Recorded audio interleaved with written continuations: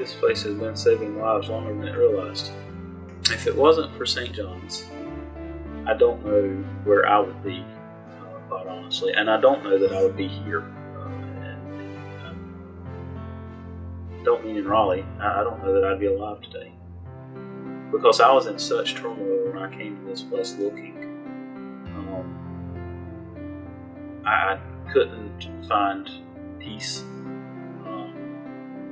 Nothing I did brought about the happiness, and that nothing filled that void that was left when everything I knew, church related and spiritual community really got snatched away from me.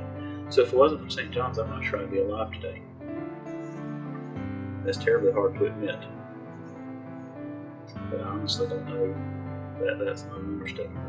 It became very evident to me how God was working in and through this church to connect with me years before I ever knew this church existed. So I told you I was looking for churches. I still didn't put all these dots together. I didn't put these dots together until several years after I'd been here. But the very first drag show I ever saw was Taj Mahal at Ledges nightclub, and she came out performing a gospel number. And I remember, I was just scared to death because I'm this little closeted gay boy from Fairmont, North Carolina, coming to the big city and going out to a gay bar. And so I'm scared to death of what's going to happen going to that place, and thinking, Lord have mercy, what do I do if people see me here? Didn't help that the folks I came with put me in a blue sequiny shirt, so I was very noticeable across the room. But this drag queen comes out, Taj Mahal, performing a gospel number that I have heard so many times, had sung in the choir with my church when I was growing up. And in the moment, it scared me. I was like, oh gosh, this is a sign. But as I thought on that for years, I thought back to that and got to see her again perform, and desperately wanted to see her perform again after that, because it started to open up my mind. That night, my mind started to be opened up to the fact that here's this person taking God to the very place I thought I was running from God to, the very last place I expected to find God. And here it was, she's bringing her ministry to the stage in a nightclub, in a gay club, sharing with people that God's here, God loves you. And that was powerful as I started to think about that over time and over the next few years. And I had the moment where I just broke down and it all came together, is when I finally realized, and it was in her death that I realized this, that she was one of the choir directors here at St. John's all those years ago, probably back in 2000, when I saw her perform. And she was there as a ministry of St. John's, or a part of the ministry of St. John's, sharing God wherever she went with whoever she met, letting them know that it was okay to be who God called and created you to be. And to realize how God was using this church to minister somebody who had never walked through the doors of this church, and how God was using the people of this church to reach out to people. So that's my St. John's story. What my most memorable moment of St. John's is, although it happened long before I came to St. John's, it's always spoke to me. And y'all hear me often say that we need to be all of who God called and created us to be. Maybe Brendan used that as well, I can't remember. But when I think back to Taj Mahal and I think of what she was doing, she was being everything that God called and created her to be to the people around her. And she inspired me in what she did then, and inspires me still today through that story, and through that experience that she allowed me to have. And I'm just one person. I think of the thousands of people that were transformed because of her work, that never made it through the doors, that never touched those door handles, but their lives were transformed nonetheless. When I moved to Raleigh, it was probably 2004 or 2005, I was working, and I had been out of church for a number of years at that point. And before that, I'd been in Wilmington and had been out of church for a number of years, and desperately felt an emptiness because I didn't have that. That was an important part of connection for me, but I didn't have that and didn't realize I could have that. So I was, I went to different churches and nothing ever felt right because I couldn't be me. I had to change who I was to be able to fit in and to match the mold there. And so it was a long, tedious process. And I experienced the same nervousness I think all of us do when I first came to St. John's. I finally heard about it. I don't even know how I heard about it at that point, what caused me to try it. But it was nerve-wracking to come in the doors of the church, because you build yourself up so many times just to be let down, because the space isn't welcoming. It's not going to be a place that will allow you and encourage you to be yourself. And so I was lost. I was wandering around and trying to figure out life. I was doing well professionally and moving along there, but there was just this huge emptiness because I didn't have a church community, a faith community that I could connect with. And so yeah, it was a rough time before I got here.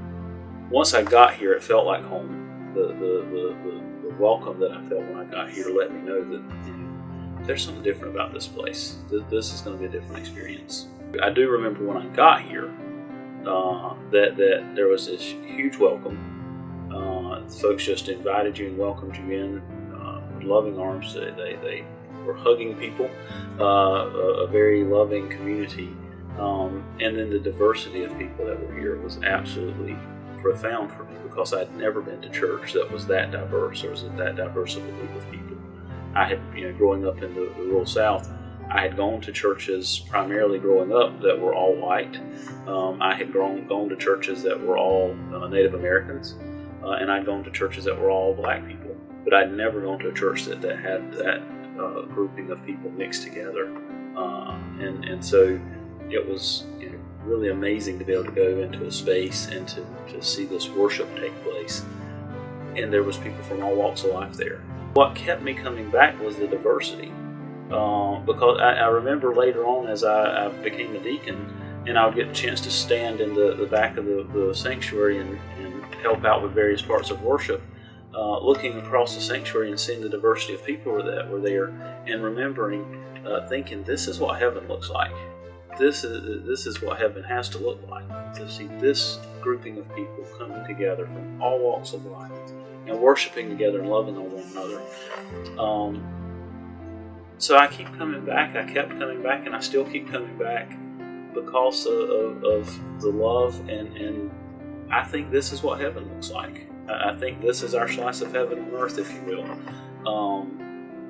And I think that this church has a passion. It started out with a passion and has continued that passion to serve people, to be here, to be of service to the community around them, just as it was to me when I first got here, and as it still is today. And I think about the work that we do and the work that I get to do as pastor, and I've shared this with you before, but I feel selfish a lot of times, because I think about the work that I get to do and how much I'm growing and getting out of it. And I look at the growth that's happening within my own self and my own spiritual journey. And I think, wow, am I here for other people, or am I here because I needed to grow a little bit and needed to be transformed? So it's beautiful, and it's opened my mind up to be able to see in actuality being lived out how we truly grow together. That none of us has got all the answers. None of us is going to be the all-knowing. We get to come together and do this thing together, get to make mistakes together, laugh together, cry together, but we grow through it all. And we build this community and continue to build that community. And that's what's so amazing, and why I keep coming back. This is my family. This is home. And it's the people. It's the community. We talk about community. Community's in our name. But it's the people and their passion. When we've talked about different things that have taken place, when a hurricane came through and we needed to open up the space to create safe shelter, or space for people to come and charge phones and that sort of thing, you reached out and you said, hey, this is something we've got to do. And we just did it. We didn't stop and get around the table and start pulling out calculators and figuring out how we were going to make it work. We just went with it. We said, this has to happen. This is something we know that God is telling us to do. And we did it. And the resources came. few years later, the whole situation came up during COVID with our White Flag Emergency Shelter. Same thing.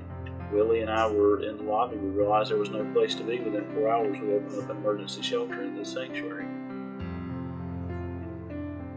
Constantly, this church, the people here, the church is the people, but the people constantly look for ways to be community, to be God, or to be the reflections and feet and hands of God, and use this to go out and do the work that God has called us to do, to live out that mission, to ignite and activate the God within us to go out and be for the world who we're called to be. So yeah, there's countless stories of times where Fred wrote lunch boxes of love and birthing that ministry and making sure that folks had things to eat. Vivian, when she realized somebody was coming here and the only thing they were going to eat that day was whatever was available here, and all it was a cookie that day, and thereafter there was hot meals that were birthed out of that to make sure that nobody ever left the place hungry. And it's this notion of looking at the person and meeting the need, not looking at stereotypes, not looking at helping just this group of people or that group of people, but looking to help people in general. Anybody that comes to the doors and needs help, we're here. We might not be able to fix everything. We might not be able to, as the old saying goes, we might not be able to turn your lights back on, but we'll sit in the dark with you. We'll make sure that you're doing this in community with people. You're not doing it by yourself. When I became the pastor of the church, just over 4 years ago now, the door handles were a gift. They came from the building on Glenwood Avenue. They were saved and preserved. I don't know what the intent behind them was when they removed them, because I don't think they knew at that time that I would become the pastor. It wasn't for another, several years before that would happen. But they removed those door handles from there, and they presented them to me during my ordination service here as I became the pastor of this church. If you notice, the door handles are quite worn, so you can see where they've been used. They were on the doors of the church. And the person that gave them to me in the church, as it gave me those door handles, told me, and it's inscribed on there, that thousands of hands have touched these doors and opened these door handles, entering this space looking for a place of hope. And it asked me to remember, when I see these door handles, that my hands touched those handles at one time, coming in looking for that place of hope. And it reminds me that yes, I did. I touched those same door handles, opening that space to come in. And I was desperate, hungry, looking for a place of hope. And I found it when I got here. So they're a reminder. They stay in my office and have since my installation here as pastor, to remind me every single time that I'm in this office, when I get ready to go back out of this office into the church space, that I came here looking for hope. And every one of the people that I meet when I walk out that door are coming in here looking for hope. Now, when we look at how we measure a win, if we want to call it that, but how do we know if we're doing the right thing and doing well? It's when we see that we're having an impact in people's lives and a transformation in people's lives. And if that's happening in 5 people's lives, that's amazing. So I'd rather see a true transformation happening in 5 people's lives than see an attendance number of 500. The biggest thing that I've seen in growth for myself is just my expanding my understanding of who and what God is. I think coming from a very Southern traditionalist mindset, very conservative church background, there wasn't a lot of freedom of thought. There was a lot of, here's the doctrine, here's the structure, this is how you have to do it, this is what you have to believe. There wasn't a lot of option to explore and figure things out. And being liberated to be able to do that is absolutely transforming in and of itself, because we get a chance to dig deeper and get to know more about who God is. I would think that the biggest thing, if I could sum it up in just a couple of words of the growth I have seen, and this happened fairly early on after coming here, is starting to look for ways, and I say it happened early on after getting here, but it continues to expand every day. And I'm challenged in it every day. But getting to a place where I'm looking for and seeing the God in everybody that I meet. Seeing God represented and spirituality represented in every single person around us. Because I think for so many years, so much of our lives, we spend demonizing people or at least just judging people. If we don't demonize them, we judge them and put them in boxes. And we fail to see all the representations of God around us when we do that. Certainly, we're not perfect. We're going to make mistakes, and we're going to do things that aren't nice or aren't the best things in the world. But at the core of it, we can still see our heart and still see the God living within us. So I've been challenged to be opened up to see that. The very core of my theology was challenged coming as I've grown and being able to understand something much different. A God of love, a God of inclusion, a God that wants the best for us, not a God that's going to rain down hellfire and brimstone, or going to turn you into a pillar of salt, or cause plagues to come against you. So just understanding a very different God than I grew up understanding, or grew up really hating and fearing. And that's powerful to say. When we were at Pride this year, downtown Raleigh, a lady came up to me and she said, "Your church saved my life." She doesn't attend the church now. She hasn't been here since I've been here. But she came to me and she told me, she said, when I found it, I was going through a time in my life and I wouldn't be here today if it hadn't been for your church. And I want to thank you for y'all continuing to be here. And so that's we'll get back to looking at the impacts we have in people's lives. That's the true measure. That's why we're here. It's not about going out and counting numbers. It's not about doing those things. It's about the fact that we showed up. And I think about, she shared that story. There's so many other people that's one of the joys of being a pastor, that I get to hear these stories from people that just reach out. I had somebody that called me last night after the news story aired that talked about how the church had, they'd been a member here, or a regular attender here years ago, and how the church had transformed their life, and they were seeing it now on the news and what work it was doing today, and they want to come back and those things. You get to hear those stories of people, and I look at this year and the ways that we're out in the community and showing up. Normally we do one Pride event a year, and this year we've done 8. So that's 8 different public events we've been in, not to mention all the other things we're doing, where people are getting a chance to actually see that there's a church, that there's a place. For me, I was looking for a church, and I didn't have that many places to go. I didn't know where to look. I didn't know, and I don't even, actually back then, I don't think the LGBT Center of Raleigh existed. There wasn't a center, so I didn't know where to go look for a church that would accept me for who I am. Now we've got some more of those resources. We've got a lot of work yet to do. But hopefully life can be a little bit better for people because of places like St. John's and people that have lived those experiences and know the value of being able to be present for others. So that poor young dumb country kid from Fairmont, North Carolina will know when he grows up that he can be who he is, and know that God's going to love him the same. And not even that God's going to love him the same, God's going to love him more because he's able to be who God called and created him to be, and not have to hide parts of who he is. Parts of who God created him to be. That's the bigger difference, is knowing that it's not just about accepting us for who we are. God created us as who we are. That's a huge difference.